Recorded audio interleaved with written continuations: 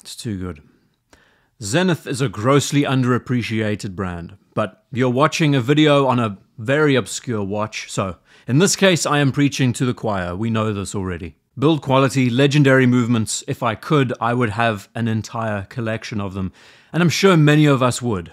Their designs, not everyone's cup of tea, but if you're someone like me who was dropped on his head a few too many times in his childhood, then well, these sorts of designs, they appeal to us. Besides the El Primero name, the Defy is one of their most recognizable properties, but the origin story of this watch is beyond fascinating. I'm not just saying that. The first integrated bracelet sports watch before Genta had a crack at it.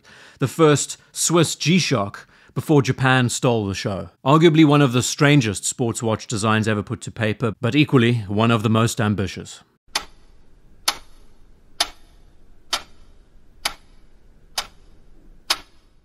(1969), one of the best years in humanity's recorded history. Why? Too many reasons to list. Beyond Woodstock, moon landings, and the Beatles' last live performance, Zenith delivered on the automatic chronograph. And where we thought it was purely a landmark year for the El Primero, it was also the year that Zenith debuted another line, the Defy, the A3642. And when we put ourselves into that time, thinking beyond the 1960s and what the 70s would do to the Swiss watch industry, and what it would do to Zenith and so many great names, that time of uncertainty played into the design of this utterly bizarre machine. Now look, I know what you must be thinking. You would be saying, this watch is hideous. I wouldn't look at it twice. Man, I can't blame you. It's not exactly the greatest, most iconic watch of all time. It's not even the second greatest. What's that old idiom? Don't judge a book by its cover. Well, we do that all the time anyway. This piece was created in defiance of the norms of the 1960s. The Defy was a watch that for all intents and purposes had an aim. And it was a very ambitious one, quite unlike what other watch brands were doing at the time. So let's just appreciate the advertising for this machine first. Look at these brochures. Boxing glove with the watch strapped over it, the unique Defy in bold print. And we will never get tired of these old ads. Say what you like, they just did it better back then. Now, where the El Primero aimed at being one of the most complex chronographs of its age, which it succeeded in doing, the Defy looked in the opposite direction. It has its hard edges, brightly polished lines, facets that look like somebody had way too much fun finishing. The same Gay Frere ladder bracelet, a massive crown that looks really out of place. The first impressions will tell you that it's just a gaudy, full metal watch with a date complication. And I kind of like all these metaphors. It was built to defy expectations, to go beyond what we see on the surface. Because its actual goal was to have these elegant lines, for sure, but it was also designed to be one of the most rugged, hardcore sports watches that Zenith had ever created. Believe it or not. It sounds ridiculous now when you say it out loud. That big crown supports 30 atmospheres, 300 meters of water resistance. The bezel and caseback consisted of 3 parts so that they could all screw in together and lock the movement in place. That burly, large case houses a huge rubber seal around its movement, making it virtually shockproof. And its clasp, it even had a flip-out diver's extension. Why? Who knows?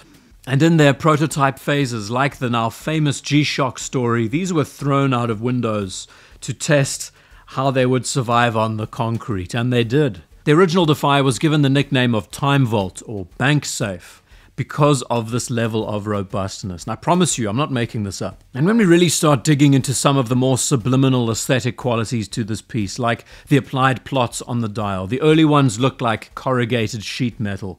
These gorgeous fume and sunbrush dials, the lightly brown tobacco, the aquamarine blue, the dark wine red, the inner chapter ring on these dials, how well measured, how well spaced these minute markers are. The oversized handset that actually looks brilliant. It's unique and distinct, just like the case design. And should we even attempt to count the number of facets on this case? I mean, good luck in doing that. And let's not forget that this watch would become a dive watch not a year later with the reference A3648 and other incarnations. If you thought this design was obscure, then, well, it got even more extreme down the line. And through the 1970s, we saw how these case designs and bracelet integrations would change.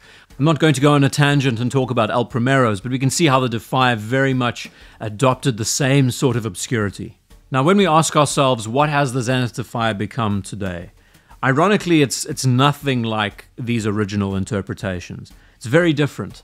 Under the ownership of Jean-Claude Beaver, we started seeing many Hublot characteristics extrapolated. Big, brash, often skeletonized in design, but also streamlined, like the earlier iterations of the 1970s. But the greatest irony of all is that in the court of public opinion, the Zenith Defy is seen as nothing more than a gentler homage. One that's riding on the coattails of the now widespread integrated bracelet design craze. But in reality, the original Defy was the one that got the ball rolling. It was way ahead of the curve. And that's the unfortunate story with the development of this piece, because it has now become so aligned with everything else we've seen, from brushed surfaces to hard edges to blue dials. It is really difficult to separate a watch like this from the herd and to identify what made it so significant. You ask anyone today what the name Zenith Defy means, and I highly doubt many would give you a clear accounting of its origins. And in truth, I think that the Defy should implement some of these original features. I especially love that hard-edged, almost fingernail-looking like facets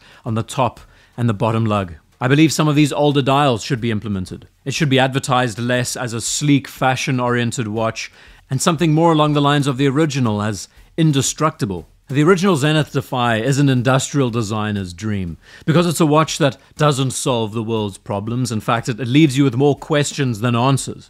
But it shows ambition, and it shows a style that is sadly lost, where it once defied conformity, its whole mission objective. Today it's a piece that looks like any other integrated sports watch. And that is why I think the Defy name is lost on so many people. And many don't know that beneath the hard-edged surface, it was something far more unique at its core.